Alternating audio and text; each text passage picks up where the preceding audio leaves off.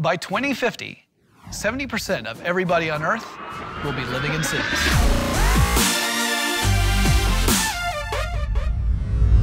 The human race likes to expand. There's no denying it. And I'm not talking about deep-fried onion ring kind of expansion. I'm talking about human population. Look back about 50 years. Our population was about 3.2 billion people, and today it's closer to 7.1 billion people, and by 2050 it may be as many as 9.1 billion people.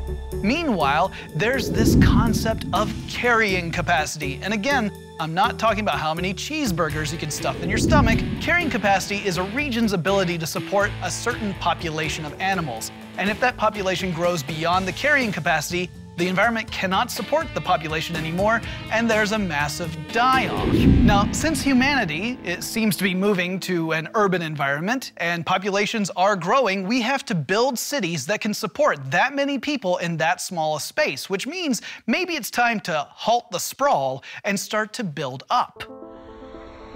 You wake up.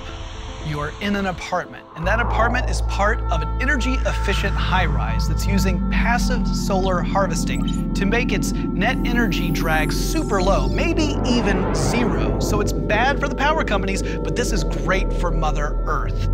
You look out across the way to the other building, but you're not seeing gray cubicles. Instead, you're looking at vertical farms, absolutely filled with crops.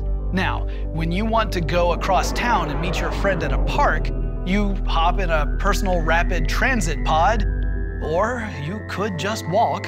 And along the way, you're going to see all these gardens on rooftops and terraces that are helping fight the urban heat island effect. Oh, and I completely forgot to mention, that park you're heading to meet your friend, it's underground. And I don't mean that it's illegal or it's some sort of hipster speakeasy. I mean, it's literally under the ground. It's these innovations that are going to make living in these dense cities possible.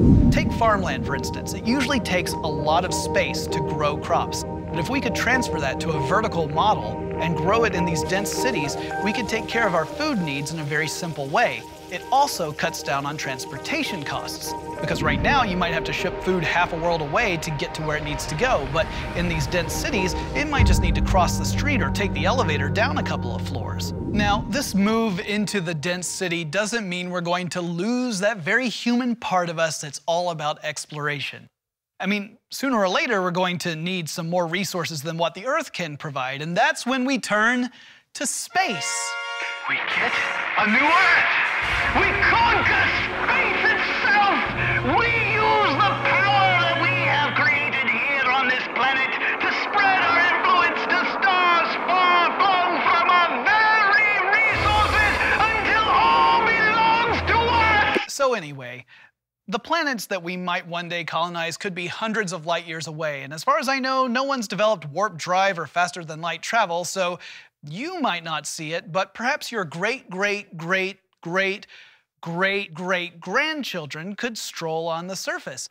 One thing is very clear. Our descendants are going to have the same needs that you and I have, and that's clean energy and food. Perhaps food that was grown from a place just like Earth, or maybe even on the 25th floor.